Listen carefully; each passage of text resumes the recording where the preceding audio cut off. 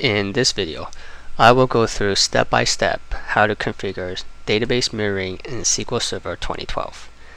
Database mirroring is one of the high availability options that SQL Server offers. At least two SQL Server instances are required for mirroring.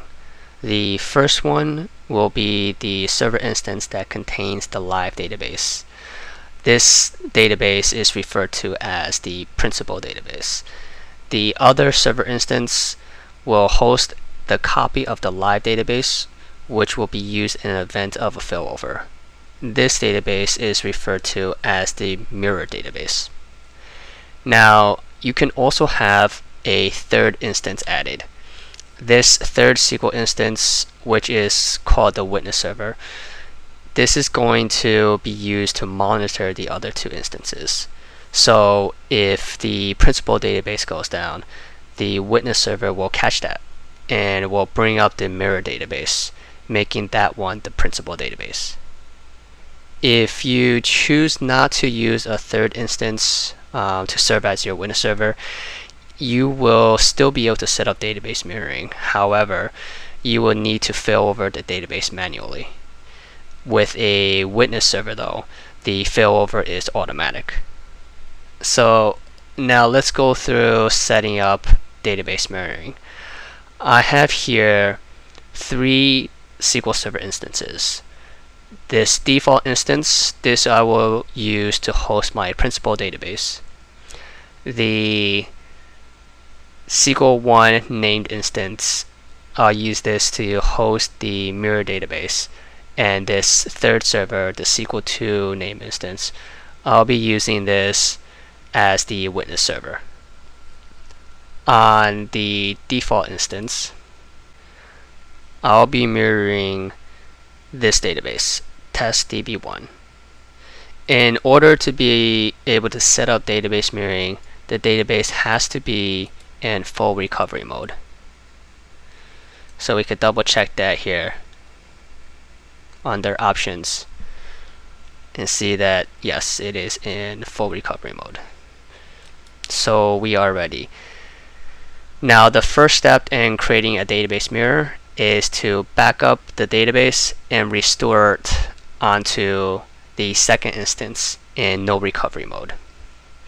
So let's do that first.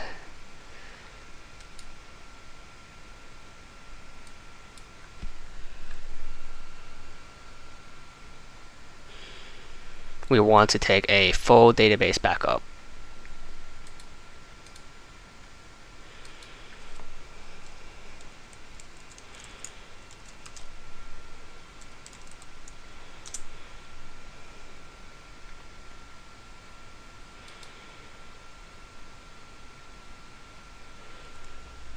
Okay.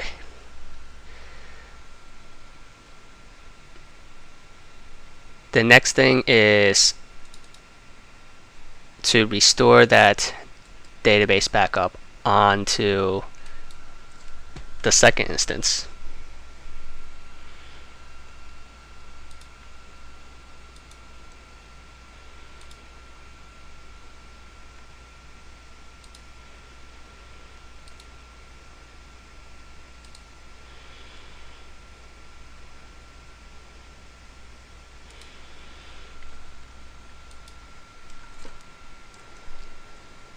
And here I'm just changing the physical location for this database file.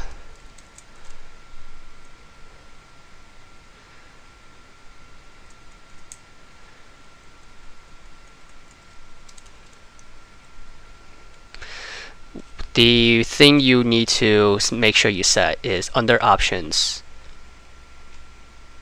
for recovery state.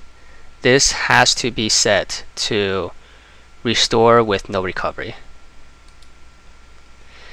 And this will, as you could read here, it will leave the database in a non-operational state. And it will allow you to add additional transaction logs. So click OK or press enter.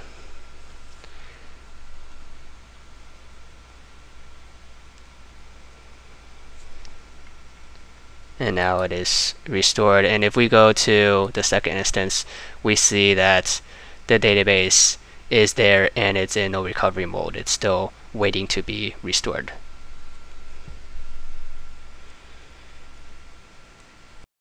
The next step is to back up the transaction log and restore that onto the second database.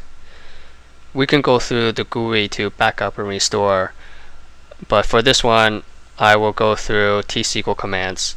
This way you can see other ways on how you can back up and restore a database. The command to back up a database, or in this case the log, is backup log, the database name, and then where you want to save the backup to.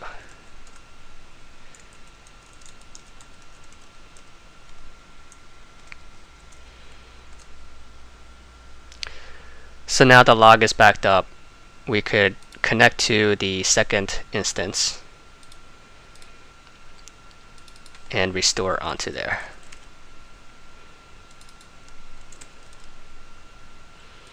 And just like the full database backup for the transaction log, we also need to restore it in no recovery mode.